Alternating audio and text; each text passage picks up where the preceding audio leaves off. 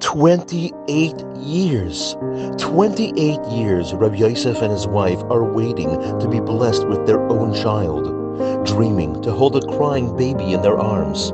They are doing everything they can to have a family just like you.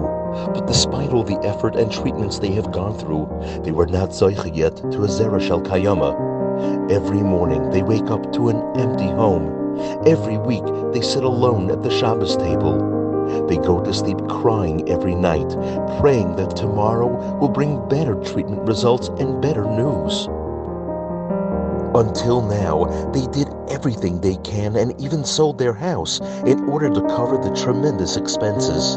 But now they are collapsing under this heavy burden, and while still trying to cover past treatment costs, they now need to come up with funds for the current medical treatments they are going through. They are pleading for your help to continue their effort in bringing a child to the world. Please donate and merit the schus of being part of the next generation in Klal Yisrael. And may Hashem repay you with nachas from your children, with health and wealth for you and your family.